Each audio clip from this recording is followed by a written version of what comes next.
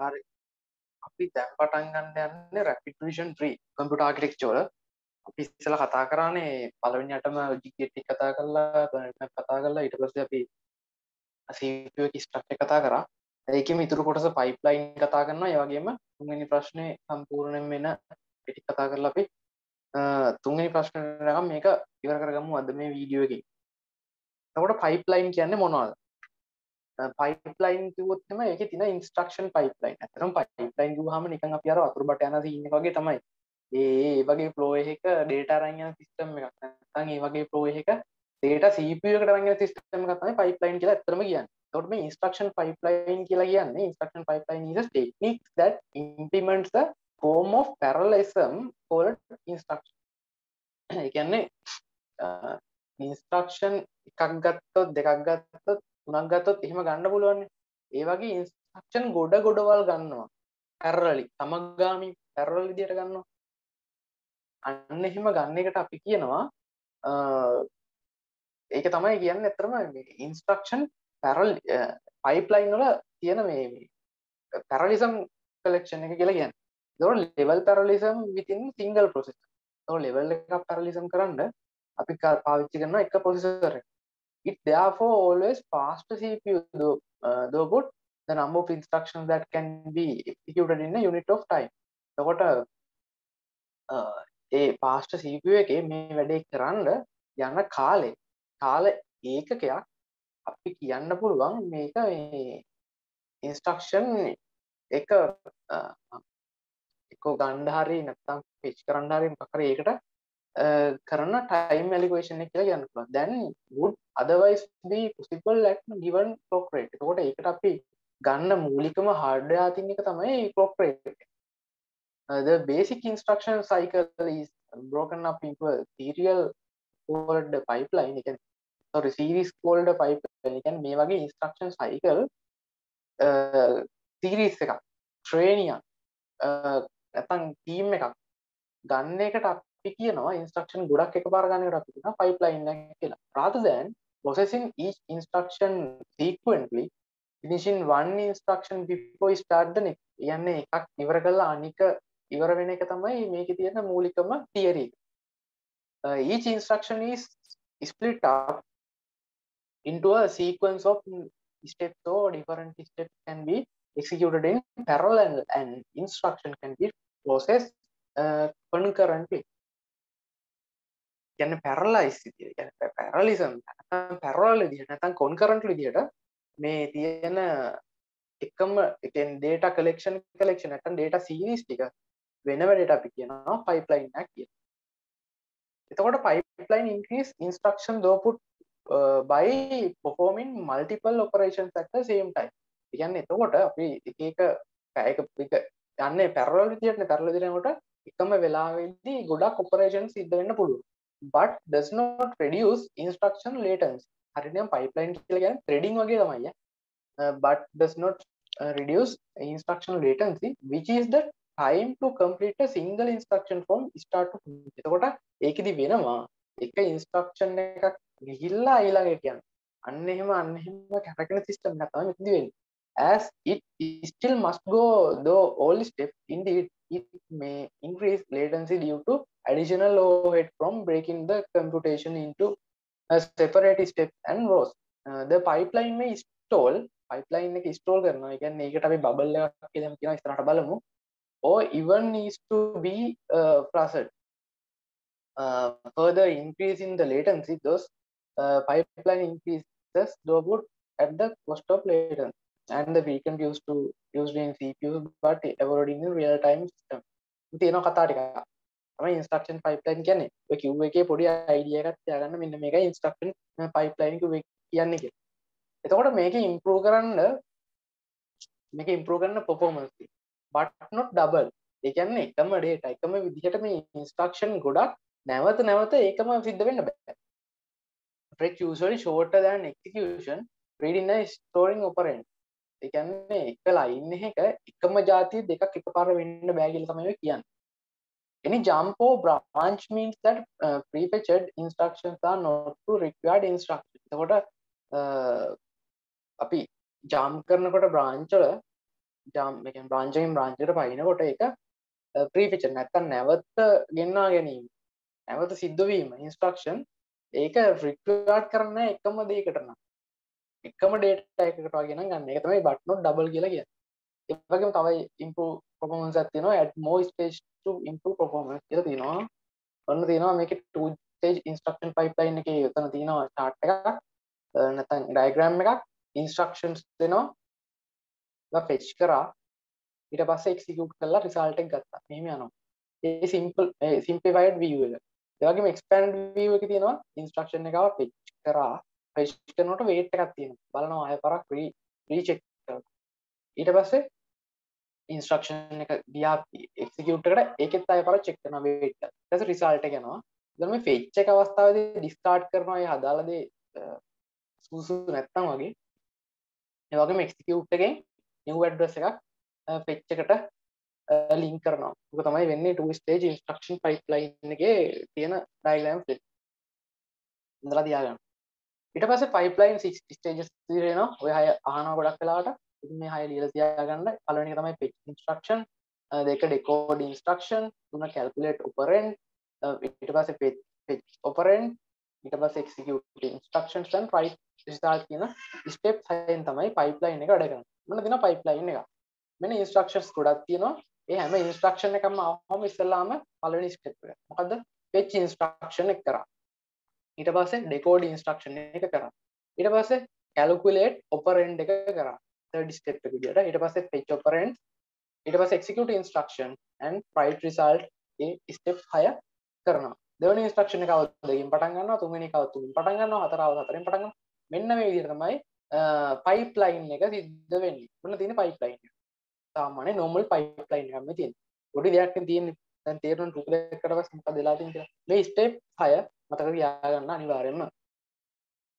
මෙතන time එකත් එක්ක time diagram for instruction pipeline operations time එකත් එක්ක ඒ වගේම branch friendly ගත්තොත් එimhe දැන් එකම branch එකේ දේවල් තියෙන්න බැරිව මෙන්න මෙහෙම තියෙන හින්දා ඒකට මේ ඒ flow එකට මේ branch friendly එක දාලා තියෙනවා. වැඩි හිතන්න ඕනේ diagram ගන්න මේ ඔන්න දෙනවා 6 stage එක fetch instruction එක ගත්තා decode instruction calculate operands ඊට පස්සේ calculate operands කියලා මේක yes no ද කියලා බලන්න මෙතන මේ condition එකක් දාලා දැන් තියෙන flow chart එක බලාගත්තා ඊට පස්සේ fetch operand එක execute instruction එක write operand එක එහෙම වෙනවා ආපහු සැරයක් මෙහෙම ගිහිලා loop වෙලා මේ scene එක තියෙනවා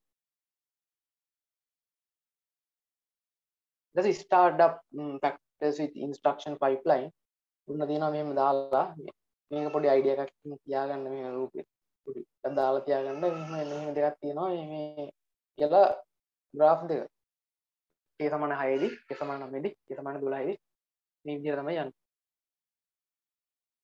ඒ number of instruction විදිහට number of stages විදිහට ගත්තොත් එම 10 20 30 මේ විදිහට යනවා මේක උඩට මෙහෙම යනවා මේක මෙහෙම යනවා ඊට පස්සේ dealing with branches ඔය ටික ලියලා තියාගන්න මොනවා ටිකක් අහලා තිබුණා free fetch branch target පළවෙනි එක දෙක loop buffer තුන branch prediction හතර delayed branching free fetch branching target කියලා කියන්නේ පළවෙනි එකට අපි ගන්න free fetch branch target කියන එක target of branch is prefetched in additions to instruction following branch keep target until branching executed ඒ කියන්නේ මේකෙදි වෙන්නේ branch එක execute වෙනකන් තියාගන්න ඒකයි වෙන්නේ used by IBM 360 divide 91 එතකොට fetch branch target එක එහෙමයි පළවෙනි එක ඊට loop buffer එක very fast memory ගොඩක් fast memory එකක් තියෙනවා maintains by fetch stage of pipeline එක maintain කරනවා fetch stage එකක් pipeline වල check buffer before fetching from memory buffers කියලා check කරනවා ඒක fetch කරන්න කලින් memory එක very good for small loops or jumps ගොඩක් හොඳ small loops හරි jumps හරි තියෙනවා වගේම catch පාවිච්චි කරනවා විතර ඊට bench prediction තමයි අපි ගොඩක් කතා කරන්න තියෙන මෙතන bench prediction වල තියෙන ඒ කියන්නේ prediction කියන්නේ අනාවැකිය කියන්නේ තේරුම් predict never taken ඒ කියන්නේ මොකක් හරි දෙයක් අපි ගන්නෙ නැත්තම් assume to jump to not happen jump එක සිද්ධ වෙන්නේ නැහැ always fetch next instruction ඒ අවස්ථාව වෙන්නේ නැහැනේ එහෙනම් ඊළඟ next instruction එකට යනවා backstreet not prefetch after branch if page fault would result කියනවා. ඊට prediction always taken. prediction එකක් වෙනවනේ. assumes that jump will happen. ඒක 150ක් විතර සිද්ධ කරනවා system එක. ඒ අදාළ step එක. ඒ වගේම always fetch target instruction. හැම වෙලේම fetch target instruction එක follow කරනවා. ඊට පස්සේ prediction by opcode. opcode එකේ ගත්තොත් එම some instructions are more likely to result in a jump than others. ඒ කියන්නේ ඒකත් කරලා ඊළඟටත් කරලා ඒවා කරනවා. මේකේ success වෙන්න පුළුවන් rate එක 75යි. opcode එකේදී. ඒ වගේම taken not taken switch එකක් තියෙනවා. ගන්නවද නැද්ද කියලා තීරණය කරන එක. based on previous history එක බලනවා එකේ good for health loop එක බලනවා. එතකොට මේ prediction කියලා කියන්නේ නිකන් හරියට සම්භාවිතාව. ගන්නවද නැද්ද? මේක තමයි විය හැකියාව වගේ තියෙනක් තියෙනවා. එතකොට ඔන්න තියෙනවා prediction එකේ branch prediction state diagram එක අර මේ taken not taken එකේ ඔන්න taken නම් අවස්ථා දෙකක් තියෙනවා predict taken කියලා දෙකක් ගත්තා predict not taken කියලා දෙකක් ගත්තා. ඊට පස්සේ මේකේ loop කරන එක අවස්ථාවක් දානවා හැම එකටම prediction taken එකේ ආපහු වෙන එකක් සහ prediction not taken එකේ ආපහු සිද්ධ වෙන්නේ. එතකොට prediction not taken එක taken පැත්ත දැම්මොත් එම taken කියලා දාලා මේකට යනවා not taken කියලා දැම්මොත් එම prediction taken එක not taken නම් මෙහෙම යනවා taken නම් ආපහු මේ loop වෙන තැනට එනවා. ඒ වගේම prediction taken එක not taken නම් මේ පැත්තට යනවා taken නම් not taken එක අනිත් පැත්තට යනවා not taken නම් මේ පැත්තට යනවා. එතකොට මෙහෙම තමයි වෙන්නේ මේ ඩයග්‍රෑම් එක ඇඳලා තියාගන්න පොඩි සීන් එකක් තියෙනවා. ඊට පස්සේ ඒකේ ෆ්ලෝ chart එකක් මෙතන තියෙනවා ඔය බලන්න. ඊට පස්සේ දැන් තියෙනවා Intel එකේ pipeline එක Intel motherboard එක. ඒකේ fetch කරනවා decode කරනවා stage 2 දෙකක් යටතේ ඊට පස්සේ execute කරනවා write back කරනවා. fetch කරනවා කියලා කියන්නේ ලබා ගන්නවා කියන්නේ put in one of 216 bytes pre-fetch buffers buffer එක ගන්නවා. fill buffer with new data as soon as old data consumed එම ගන්නවා. ඊට පස්සේ decode කරන stage 1 වලදී opcode and address mode info decode කරන stage 2 එකේදී expand opcode into control signal වලින් ගන්නවා. ඊට පස්සේ execute කරනකොට ALI ALU operators catch access and register update ඒවා වෙනවා. write back එකේදී ආපහු update කරන registers ඒ වගේම result send කරනවා catch එක. ඒකයි වෙන්නේ. ඊට පස්සේ Pentium 4 register ගැන ඔන්න විස්තරයක් තියෙනවා. ඒක කියවලා බලන්න. ඊට පස්සේ එනවා e-flags registers ඒකත් එහෙමයි. ඉතින් නම් ටිකත් එක්ක කියවලා බලන්න. ඊට පස්සේ අපිට ඉන්ස්ට්‍රක්ෂන් කරන්න ඕනේ pipeline hazard. hazard ගැන හදින හැමෝලදී hazard වර්ග තුනක් තියෙනවා. එකක් තමයි structural hazard, අනික data hazard, අනික control hazard. pipeline hazard කියලා කිව්වොත් pipeline hazard are situations that prevent the next instruction in the instruction stream from executing in its designed clock cycle. A design කරපු clock cycle එකට අනුකූලව ඊළඟ instruction එකට කොහොමද instruction stream කරන්න කියලා බලන එක තමයි hazard වලින් කරන්නේ. hazard reduce the performance from the ideal speed up gained by pipeline. Three types of hazards. First thing is the structural, second thing is the data hazard, then third thing is a control hazard. The structural hazard is the arise from resource conflict when the hardware can't support all possible combination of overlapping instructions. එකම line එකේ එකම විදිහකට දෙකක් එකපාර සිද්ධ නොවන විදිහකට hardware එකේ තියෙන support එක හදලා තමයි structural hazard එකේ කරන්නේ. data hazard එකේදී කරන්නේ arise when an instruction depends on the result of previous instruction. කලින් සිද්ධ වෙච්ච instruction එක in a way that exposed by overlapping of instruction in pipeline. ඒ කලින් සිද්ධ වෙච්ච එක එහෙම ආපහු නැවත සිද්ධ නොවෙන්න හදන එක තමයි data hazard එකේදී වෙන්නේ. control hazard එකේදී වෙන්නේ arise from the pipeline of branches and other instructions that change the PC. program count එකේදී instruction වෙනස් කරන එක control hazard එකේදී කරනවා. එතකොට අපි මේකෙන් තව බලමු pipeline hazard ගැන. මේතුණු ලියලා තියාගන්න ඒකේ තියෙන තේරුමත් එක්ක මොකද ලියන්න දෙන්න පුළුවන්. hazard in pipeline can make the pipeline to stall. stall and මේ කතාව බලමු ඉස්සරහට. pipeline එකේ දැන් hazard එකක් හදනකොට hazard එකේ වෙන දේ කියන්නේ අර එකම දේ නැවත සිද්ධ වෙන්න බැරුව previous එක හපව වෙන්න බැරුව අන්න ඒ වගේ විදිහට hazard පාවිච්චි කරනකොට data and structure ඒ අවස්ථාවේදී අපි implement කරන stall. A bubble law pipeline stall is delay in කියන්නේ බබල් එකක් පාවිච්චි කරනවා. Execution of an instruction in an instruction pipeline in order to resolve hazard. hazard එකකින් කරන්නේ එතකොට ඒක skip කරනවා හරි replace කරනවා හරි ඒක කරගන්න එක. බලමු ඉස්සරහට diagram එකකින්. The structural hazard. If certain combinations of instructions can't be completed by because of a resource conflict, the machine is said to have a structural hazard. It can be generated by some functional unit is not fully pipeline. සමහර functional unit සම්පූර්ණ full නැතුවම structural hazard එක පාවිච්චි කරනවා. Some resource has not been duplicated enough to allow all the combination in the pipeline to execute. Duplication එකක් වුණොත් for example එකක් තියෙනවා machines may have only one register file write code, but under certain conditions the pipeline might want to perform 2 writes in one clock cycle. ඒ කියන්නේ එක clock cycle එක එකම දේ දෙපාරක් ලියනවා. මේ pipeline වල අර තියෙනවනේ අපි අර ඇඳනේ අර 1 2 3 කියලා මෙන්න මේ යන්නේ. මේ යන්නේ clock cycle. මේ යන්නේ clock cycle. එහෙනම් clock cycles කියලා කියන්නේ එතකොට ඒ clock cycle එක එකම දේ එහෙම තියෙන්න බෑ කියලා කියන්නේ. මොන තියෙනවා structural hazard එකට example එකක්. මොන බලන්න මේක. load එකේ instruction 1, instruction 2, instruction 3 එහෙම තියෙනවා. එතන TC1 එහෙම clock cycles ටික තියෙනවා මේ පැත්තේ. එතකොට දැන් memory එක මෙන්න මේ diagram එකෙන් විදිහට ගන්න බලන්න. memory register ALU memory register එහෙම යනවා දැන් ඈ. එතකොට දැන් බලන්න මෙහෙම ගිහිල්ලා මේ පළවෙනි instruction එක දෙවෙනි එක පටන් ගන්න clock cycle එකෙන් තුන පටන් ගන්න ඉතින් හතර පටන් ගන්න හතරවෙනි එකෙන් පහ පටන් ගන්න පස්වෙනි හරියට පටන් ගන්න තියෙනවානේ. දැන් මේ memory කියන එක මෙතනදී හම්බ වෙනවා. හතරවෙනි clock cycle එකේදී load එකේ සහ instruction tree එකේ memory කියලා දෙකකට හම්බ වෙනවා. අන්න ඒ වගේ අවස්ථාවල් තියෙන්න බෑ. ඉතින් consider one numeral architecture some memories instructions and data. මෙහෙම එකක් ආවොත් අපි bubble එකක් දාලා store කරලා මේක skip කරන්න. දැන් බලමු කොහොමද කරන්න කියලා. දැන් මම bubble එකක් දානවා. bubble එකක් දාලා ඒක ඉස්සරහා line එකට ගන්නවා. එතකොට මොකක්ද වෙලා තියෙන්නේ? මේ හතරවෙනි cycle එකේ නේක උනේ. හතරවෙනි clock cycle එකේ උනේ.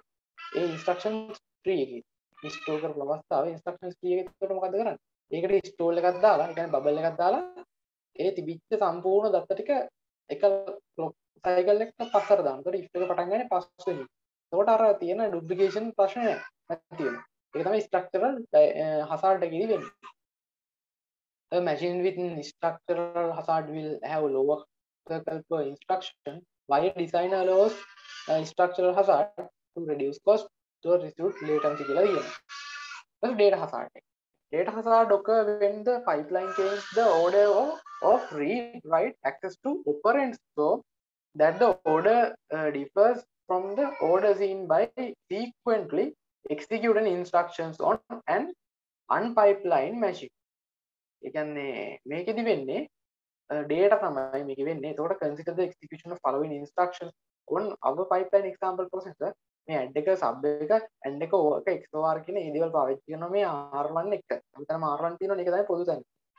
එතකොට මේක තමයි data hazard එකේදී වෙන්නේ. data hazard එක ගත්තට පස්සේ මේකෙත් ඒ වගේ instructions තියෙනවා. මේ වගේ clock cycle වලට ගිහිල්ලා තියෙනවා. මේ add එක sub එක and එක o එක xor එක මේ විදිහට අරන් තියෙනවා. දැන් ඔන්න im එකෙන් පටන් ගත්තා මෙහෙම යනවා මේ. එතකොට මේ register කියන එක registers කියන එක දැන් දෙකක තියෙන එක cycle එකක්. බලන්නකො මේ. දැන් දෙකක තියෙනවානේ. එතකොට මේක half to half කියලා කියන්නේ. first half එක complete කරනවා මේ අන්තිමට තියෙන එකෙන් last half එක complete කරනවා මේ මුලින් තියෙන registers.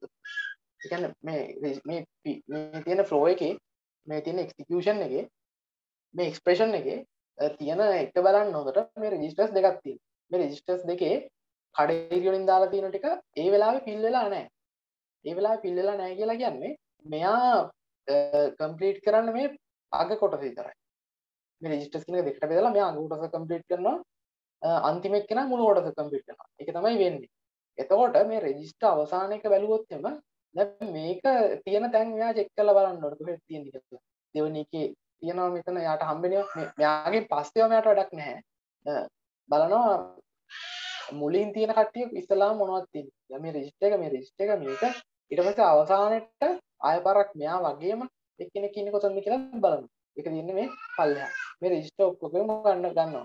අර මූලිකවම ගන්න මේ අග රෙජිස්ටර් එක නෙමෙයි. අර මූලික රෙජිස්ටර් එක. පළවෙනි හම්බ රෙජිස්ටර් එක තමයි බලන්නේ. බලලා ඉවරලා දැන් මේක ආපහු පාරක් මේ වගේ තැනකට එකට කනෙක්ට් වෙනකොට ප්‍රශ්න එනවනේ දිගින් දිගට මේක යනකොට. එතකොට අන්න ඒ වගේ තැන්වලදී මේක දැන් ස්කිප් කරලා හරි මොකක් හරි කරන්න ඕනේ. ඒකදී ස්කිප් කරනවා නෙවෙයි මේකට ෆෝවර්ඩ් කරන එක කරන්නේ. එතකොට වෙන වැඩේ තමයි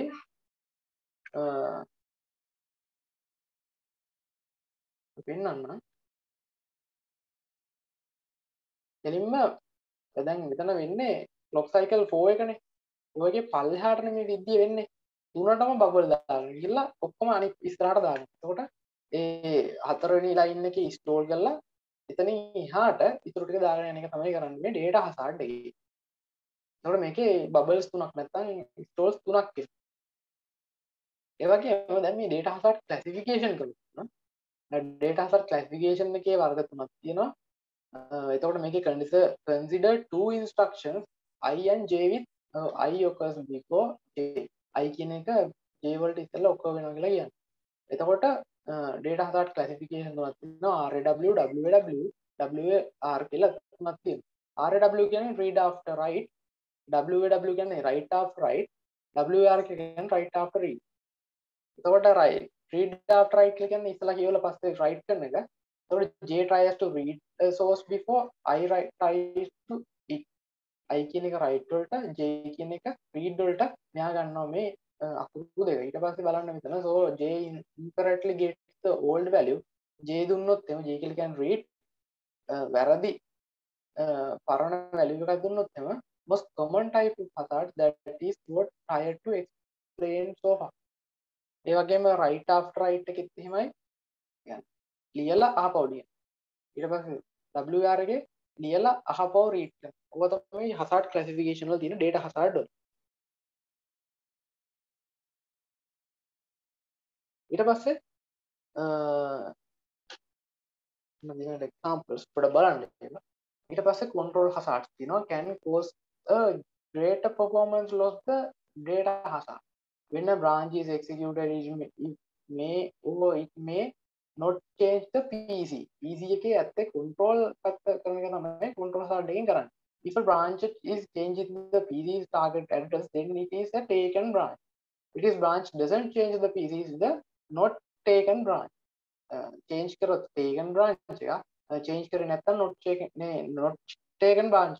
එතකොට if instruction is a taken branch then the value of PC will not change until the end MEM message of the instruction execution in the pipeline.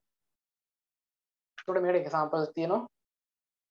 මේකේ branch විදිහට යන branch instruction branch successor +2 එම් විදිහට යනවා. එතකොට පළවෙනියට හම්බෙන එක නැතුව දෙවෙනියට හම්බෙන එකේ තුන්වෙනි තැන ඉඳන් ස්ටෝර්ස් දෙකක් දාලා, ඒ කියන්නේ බබල් දෙකක් දාලා control hazard එක හදලා දෙනවා. ඒකයි control hazard එකේදී වෙන්නේ. ඒතර control hazard එකේ තව විස්තර තියෙනවා. The 3 clock cycles loss for every branch is a significant loss. With 30% branch frequency, the machines with branch stores achieved only after half of the speed up from pipeline, reducing the branch penalty because critical. The number of clock cycle in a branch store can be reduced by 2 steps කියලා only step එක තියෙනවා. මම දිනේ control hazard එක. control hazard එක බලලා තියාගන්න. අර තුන්වෙනි cycle එකෙන් එහා පැත්තට දෙකක් විතර දාගෙන install කරනවා. ඒක තමයි එතකොට අපිට pipeline එක අරගන්න දෙන්නේ. ඊට පස්සේ කියමු memory high කරා කියන කතා කරන්න. මේක තුන්වෙනි ප්‍රශ්නෙට අපිට ලියන්න දෙකක් ගොඩක් වටින දේවල් ගොඩක් මෙතන තියෙනවා කතා කරන්න. memory hierarchy.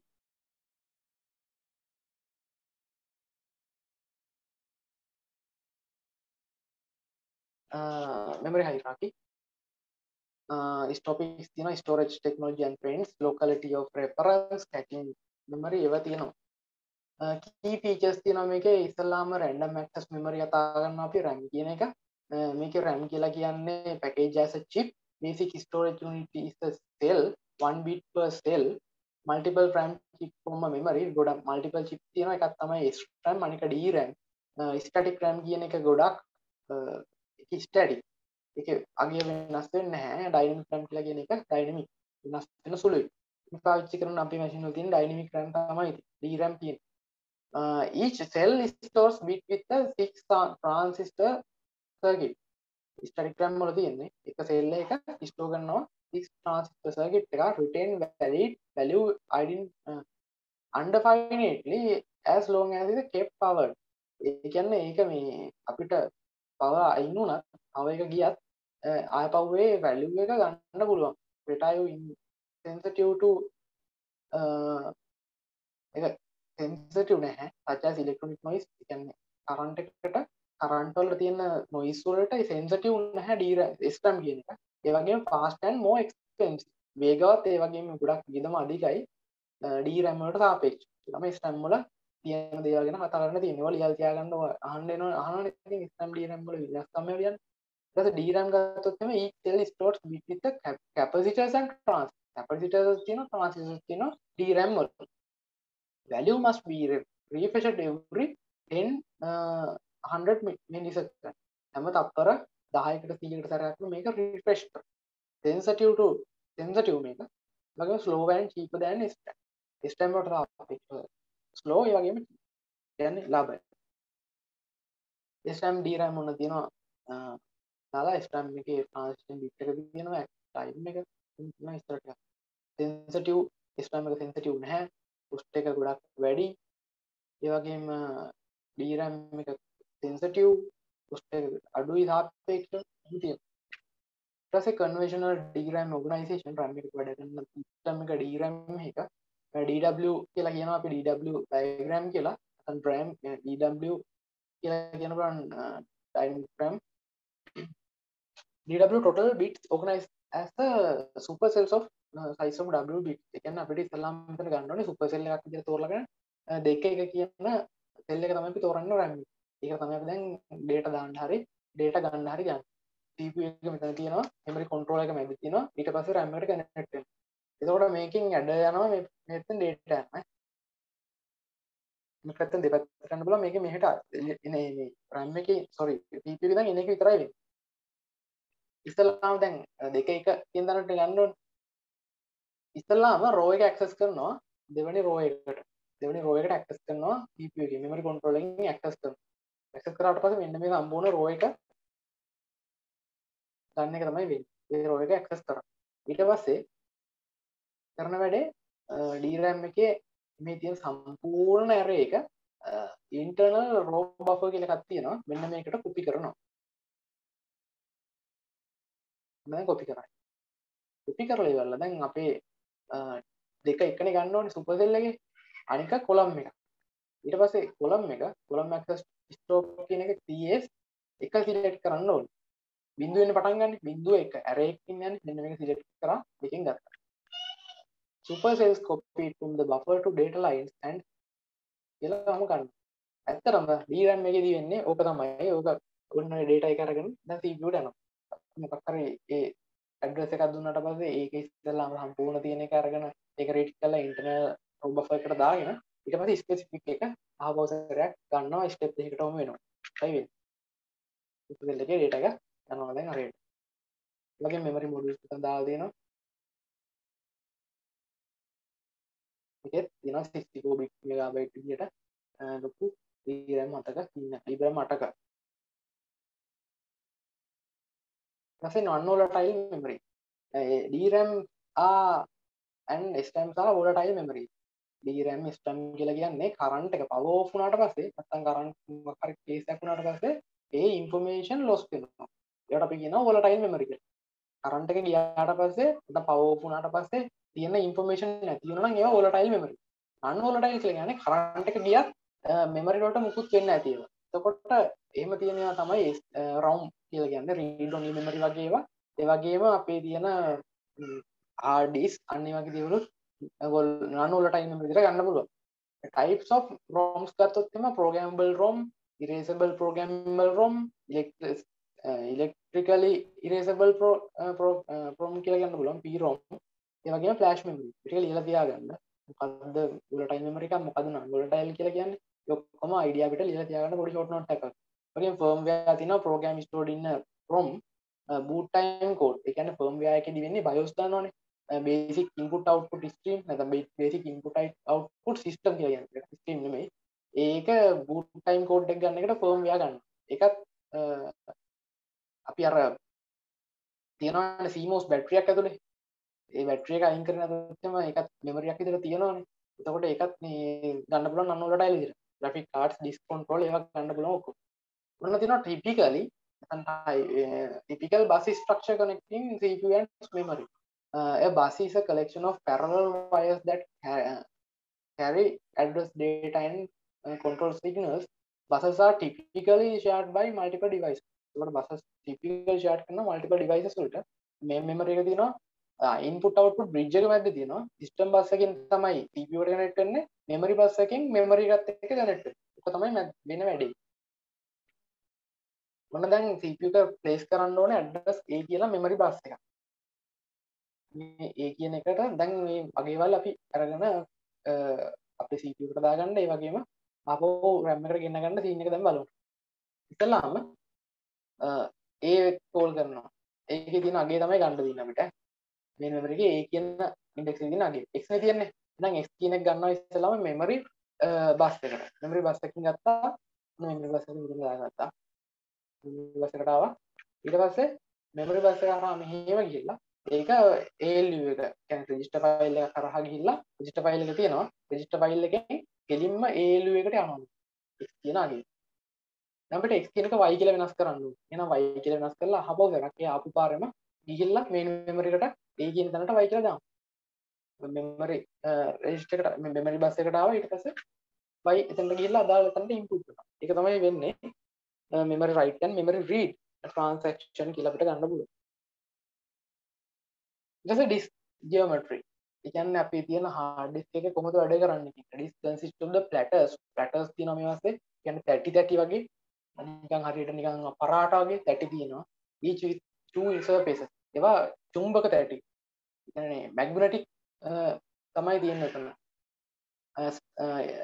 each surface consists of the concentric rings called tracks වල තමයි අපි මොනවා හරි දෙයක් අපි data දානකොට sectors වල තියෙන tracks කියලා જાතියක් ඒ tracks වලට තමයි වැටෙන්නේ data each track consists of the sectors separated by gaps මැද්දේ gaps තියෙනවා මේ වගේ sectors තියෙනවා sectors එක tracks තියෙනවා ඒ tracks තියෙනවා tracks වල තියෙනවා sectors and gaps තියෙනවා එතකොට මේ track එකක තියෙන sectors වලට තමයි අපි data දාන්නේ මෙතන data ටිකක් දානවා මෙහෙම data දානවා එහෙම අපිට දාගන්න යන්න පුළුවන් gaps තියෙන ඒවා ඒ individually sectors විදියට මෙව කරගන්න ඔය තියෙන මේ එක platter එකක වෙන තියෙන එක ඊට පස්සේ ඔන්න තියෙනවා platters මේ වගේ තියෙනවා platters 3ක් 4ක් 5ක් තියෙනවා තියෙනවා surface කියලා කියන්නේ උඩ සහ යට බිඳු surface එක 1 2 3 පේනවා කිව්වේ ඊට cylinder එක තියෙනවා මැද්දේ spindle කියන එක තියෙනවා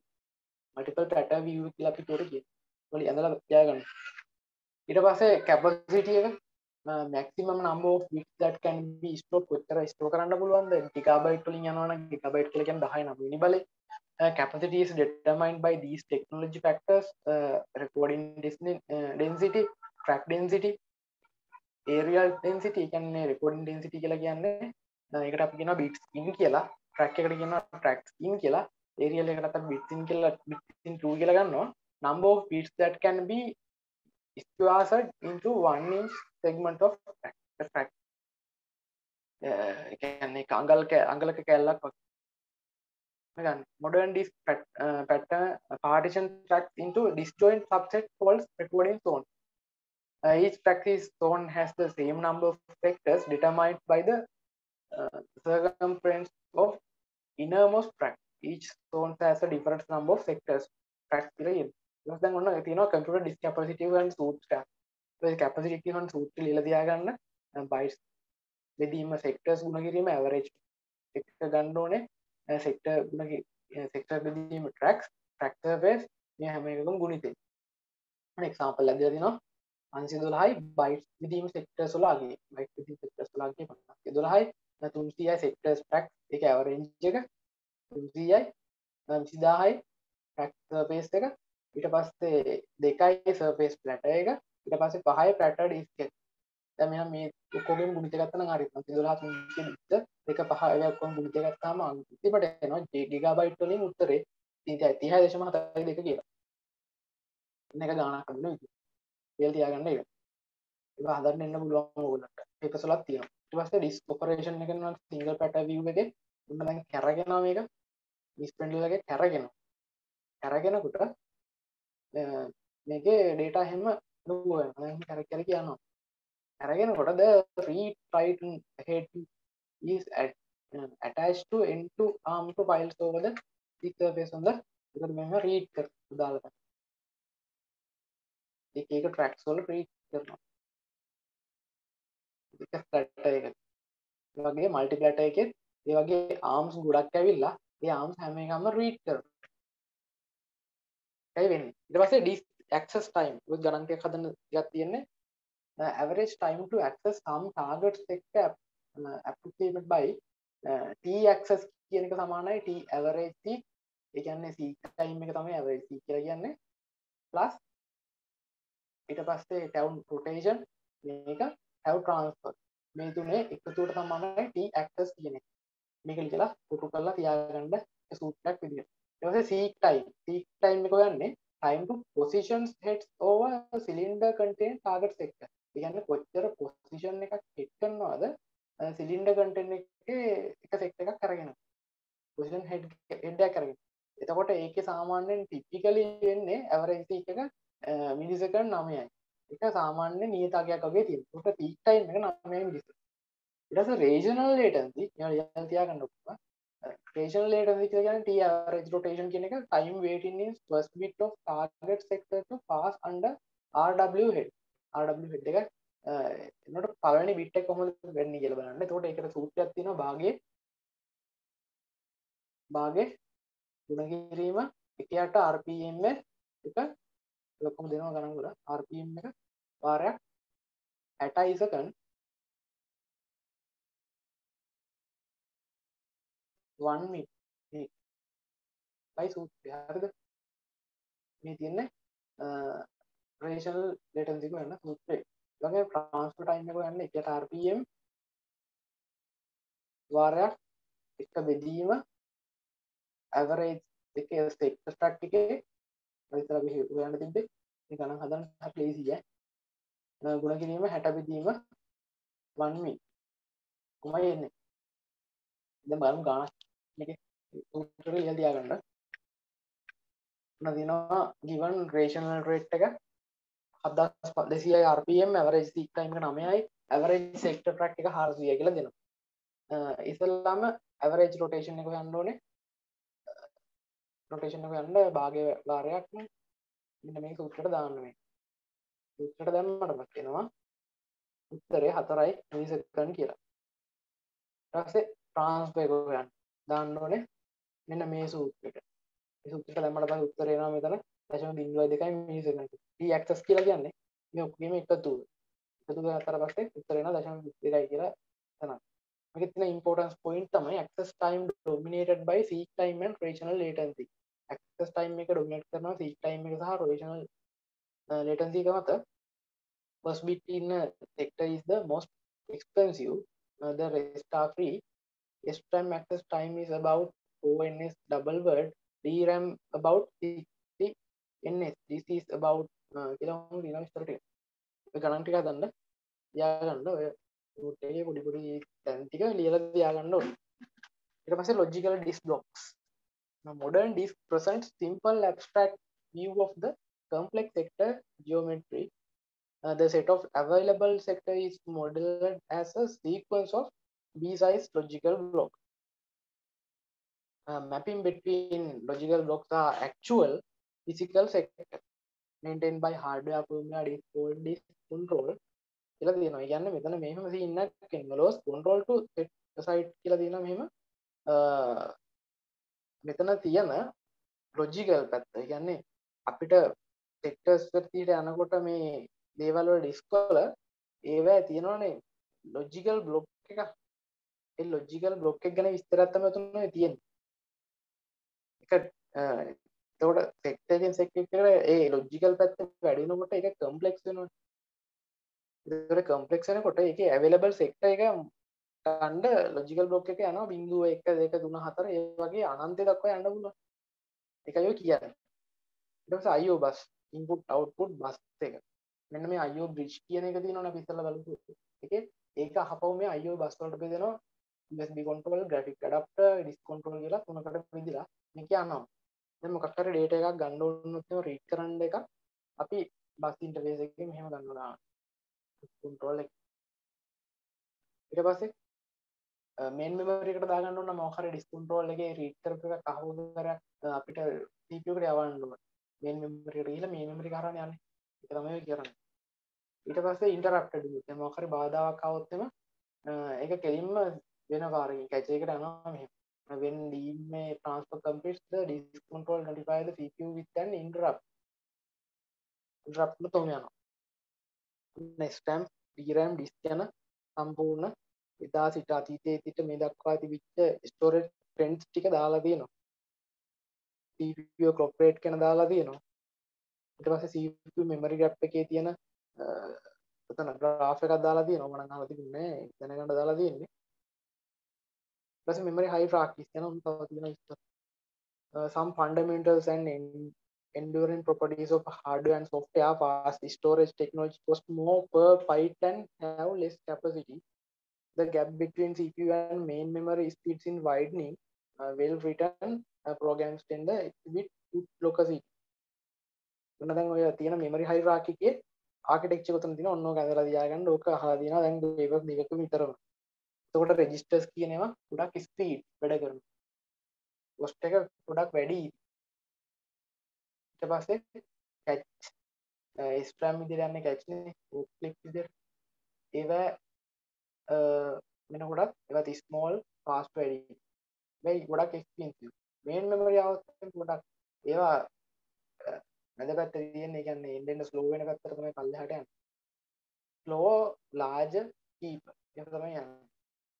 එතකොට CPU register holds words return from the L1 cache. ඉතින් L1 cache holds cache line return the L2 cache memory. L2 එකේ L2 එක මෙව කරනවා කියලා main memory එකට main memory එක hold කරනවා storages වලට ඒ කියන්නේ local disk වලට. ඊට පස්සේ local disk මෙව කරනවා remote secondary storage. ඒ කියන්නේ web servers DFS වගේ දේවල් වලට ඒවා යවනවා network servers වලට. ඒකයි වෙන්නේ. ඒක catches කියනවා. catch එකක් බලා ගන්න ඕනේ. ඔය definition එක ලියාගන්න smaller fast storage device that act as a staging area for subset of the data in a larger slower device. catching memory hierarchies කියන්නේ එහෙම.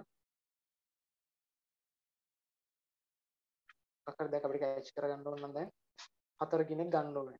එහෙම 4 ගත්තාට පස්සේ ඒක ගිහිල්ලා අන්න ස්ටෝර් වෙනවා.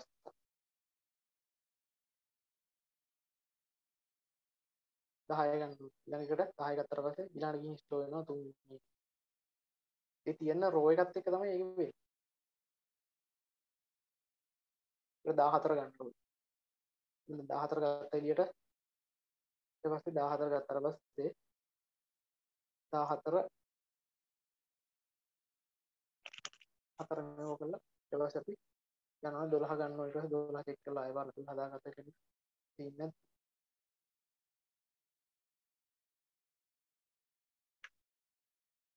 ඔකට තමයි තියෙන්නේ memory hierarchy කියන කතාව ගන්න.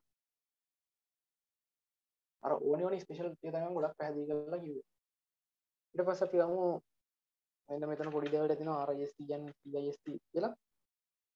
RISC ඒකේ history එක දාලා තියෙනවා 1950 IBM එකකින් හදලා ඔන්න විස්තර ටිකක් තියෙනවා. එතකොට RISC කියලා කියන්නේ මේක කියන්නේ complex instruction set computer. මේක ගොඩක් hardware පැත්තට යන්නේ. CISC as acronyms for කියලා තියෙනවා නම දාලා and are chips that are easy to program and which make efficient use of memory. Means the earliest machines were programmed as assembly language and memory was low and expensive. ඒ කියන්නේ පරණ කාලේ machine program කරේ assembly language වලින් memory slow ඒ වගේම වියදම වැඩි The CISC philosophy made sense and was commonly implemented in such large computers as the PDP-11 and the machine.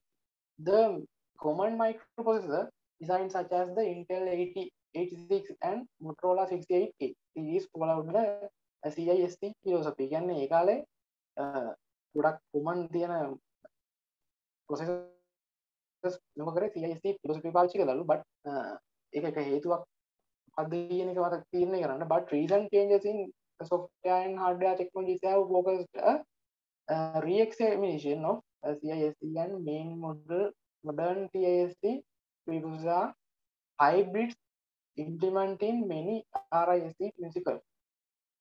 RISC was developed to make compiler development simpler. It shifts most of the burden of generating machine instruction process අමුතිය. ඊට පස්සේ මේ CISC attributes තියෙනවා. The design construct of the list of the development of CISC මේක තියෙන attributes තමයි AT operand format. It can where instructions have host and destination. ඊට පස්සේ register to register එක memory එකකින් register එකට command යනවා. Multiple addressing models for memory including specialized models for indexing the arrays වලට යවනවා. අන්න එහෙම දේවල් attributes. මේක පොඩ්ඩක් එහෙම කියව ගන්න. පොඩි සීන් එකක් තියෙනවා. ඔක තේරෙනවා. ඕකේ තියෙන වැදගත්ම දේ තමයි මෙන්න මෙතන තියෙන chart එක. CISC and RISC chart එක. මේ chart එක දාලා තියාගන්න. ඕක exam එකට ලියන්න එනවා. එවිලා තියෙනවා. ඒකට දැන් තුන්වෙනි ප්‍රශ්නේ ඔයගලන්ට ගොඩ දාගන්න පුළුවන්. මේ පොඩි සීන් ටිකේ මේ රිවිෂන් එක වගේ ඉන්න කියන්නේ ගන්නන්න බෑ කියන්නේ. එහෙම ඔයගලන්ට exam එක ගොඩ දාගන්න පුළුවන් මේ links ටික තමයි දෙන්නේ. ඔන්න බලන්න දැන් දෙවෙනි ප්‍රශ්නේ. What are the purpose of instruction set? Name 4 registers of for CPU. Briefly explain following CPU operations, instruction fetch, instruction execute. Briefly explain CPU clocks. Write down the advantage, disadvantages of the instruction pipeline. Briefly explain pipeline hazards. Define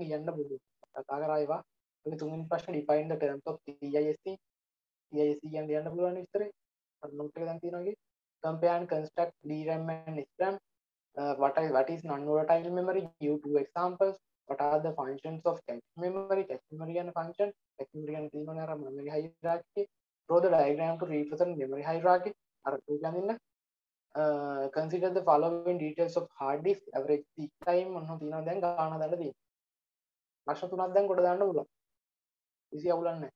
හතරවෙනි පස්සේ ප්‍රශ්නේ පස්සේ අපි shape එකේ උඩ දාමු. දැනට මේ video තුන දානවා. අපි ඊට පස්සේ අපේ එන්ටර්ප්‍රයිස් ඉවර කළා තමයි ඉතුරු වීඩියෝ ටික දාන්නේ. දැන් 17 බලමු. දෙවෙනි ප්‍රශ්නේ is three main function of CPU. CPU තියෙන main function තුනක් ලියන්න. ඊට පස්සේ briefly explain three types of DMA, data memory access configuration. ඒවා අපි තම කතා කරලා නැහැ. ඒවා කතා කරනවා input output එකේදී. පොඩි කැලක් වලට ලියාගන්න බැරි නේද? Briefly explain follows indirect cycle, IR, PT, MPR කතා කරා තල වීඩියෝ එක. ඊට පස්සේ to design computer and instruction pipeline is a technique but is the use of increase the instruction throughout the computer. Pipeline consists of stages. A stages හයින් දෙකක් ලියන්නලු. fetch instruction, decode instruction මේ වගේ ඒවා. Explain three types of pipeline hazard. තුන මේ pipeline hazard එක structure අනික data අනික control. ඒක වුණා හරි. ඊට 18 මොනවද බලමු. අපි බලන්නේ තුන්වෙනි ප්‍රශ්නේ. තුන්වෙනි ප්‍රශ්නේ බලමු treatment. The capacity of DD-ROM is high compared to the physical same size CD-ROM. What is the technology behind this? ඒකේ තියෙන technology ඒවා පොඩක් අපි බලමු. තව තියෙනවා ඉස්සරහට ඒ වෙන කතා කරන්න. Define the terms peak time, regional delay and transfer rate in the hard disk operation. මොකද්ද? ඒවා ගැන කියන්න තියෙන අපි අර ගණන් හදමු. විස්තර තුන. ඊට පස්සේ suppose the hard disk drive will following characteristics. hard disk එකේ characteristics කියන තියෙන flow patterns 1224 practical surface මොකද කියනවා ඒකේ මේක කියන්නේ capacity hand කියලා කියනවා. Calculate the data transfer rate. Calculate calculate the average stational latency, calculate the access time. ගාන හදාගත්තට පස්සේ මෙතනින් කොට දාන්න පුළුවන් ඒක. ඒක හතරවෙනි කොට දානවා in computer architecture the memory hierarchy separates computer storage into a hierarchy based response type. Now what is memory type has the faster response as well as the top of the memory hierarchy. මොකද උඩම තියෙන්නේ. උඩම තියෙන register. It has a compare and constructs SRAM and DRAM. SRAM සහ DRAM අතර වෙනස්කම් ලියන්න. කතා කරපුවා ඊට මේ හැම අවුරුද්දකම ගහලා තියෙනවා. 18ක් බලන්න. 18 තියෙනවා. දෙවෙනි ප්‍රශ්නේ briefly explain ALU. ALU ගැන මොකක්ද කියන්නේ? Stage 4 registers which exist inside the CPU එකේ තියෙන registers ටික ලියන්න. ඊට පස්සේ describe the instruction cycle කියන විස්තරය ලියන්න. What is the හතරවෙනි කොටසේ what is the three types of pipeline hazards, briefly explain them. Pipelines තුන to deal what branches and reduce the branch penalty and pipelines. There are several ways. Briefly explain four of them. Prefetch bench target කියන්නේ මොකද්ද? loop buffer කියන්නේ මොකද්ද? bench prediction කියලා කියන්නේ මොනවද? කතා කරන්නේ. ඒක ගැන ලියන්න තියෙන්නේ. ඊට පස්සේ තුන්වෙනි එකේ cache memory ගැන ලියන්න පුළුවන් ඔයගලන්ට. What are the describe two types of locality? What are the non-volatile memory? Give 3 examples for non-volatile memory. Non-volatile memory වලට examples ලියන්න. ඒවා power එකත් එක්ක මෙහෙම වෙන්නේ නැති ඒවානේ. ලියන්න පුළුවන්. ඊට පස්සේ describe the seek time, regional latency and transfer time. මේක හැමදාම උද්දකම වෙනවා. ඉතින් මේක කියන්නම ඕනේ. ඊට පස්සේ ගන්න දෙනවා හදන්න. ඒතර ප්‍රශ්න තුනක් දැන් කොට දාන්න පුළුවන්. හැම එකම 16ක් බලමු ඕන. කම ටික තමයි අහන්නේ. මේකෙත් අහනවා briefly explain the following. PC කියන්නේ MAR කියන්නේ මොකද්ද කියලා අහලා දෙනවා. MBR ALU. ඊට briefly explain opcode and operands in a machine instruction. මොකද්ද කියලා අහනවා. ඊට පස්සේ explain the instruction pipeline and mention lead 4 stage of pipeline stage කියලා කියන්න. fetch instruction decode ටික.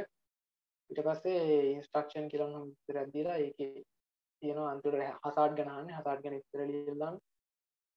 තුන්වෙනි කොටසේ අහනවා මේකේ compare and construct the stack random access memory කියන්නේ SRAM and DRAM ගැන විස්තර compare කරන්න. ඊට පස්සේ seek time, regional latency and transfer time ගැන ලියන්න. ඊට පස්සේ hard disk එකේ තියෙන calculation එක කරන්න. ඊට පස්සේ cache memory ගැන අහලා තියෙනවා. ඊට පස්සේ memory hierarchy ගැන අහලා තියෙනවා. කම දේ අහන්නේ හැම අවුරුද්දකම. දැන් මේ ටිකේ තියෙන short දේවල් හැම paper එකේම අහපු දේවල් ඔයගලන්ට idea එකක් ඇති. ඒ ටික වෙනම කෝලයකට අරගෙන short note එකක් හදාන පාඩම් කරන්න. එතකොට ප්‍රශ්න තුනක් දැන් කොට දාන්න පුළුවන්. දැන් මේ ඔයගලන්ට මාකින් එකත් එක්ක තියෙන ඉඳ කියවුලන්න කොට දා ගන්න පුළුවන්. එතකොට අපි තව ප්‍රශ්න දෙකයි තියෙන්නේ. ඒක බලමු ඉස්සරහට. හරි එහෙනම් අපි මෙතනින් මේ වීඩියෝ නතර කරනවා. අපි ඊළඟට enterprise architecture සම්පූර්ණ වීඩියෝ සීරීස් එක ඉවර කරලා computer architecture 7 වෙනි ප්‍රශ්න 5 වෙනි ප්‍රශ්න සාකච්ඡා කරන්න බලමු. උඹටම ජය වේවා. තාම channel එක subscribe කරලා නැත්නම් subscribe කරන්න. මොනවාරි ප්‍රශ්න තියෙනවනම් පහල comment section එකේ දාන්න. උදැන්නට දැනගන්න මේ වීඩියෝ share කරන්න. වීඩියෝ එක ගන්න like එකක් දාන්න. ඊළඟ වීඩියෝ එකේ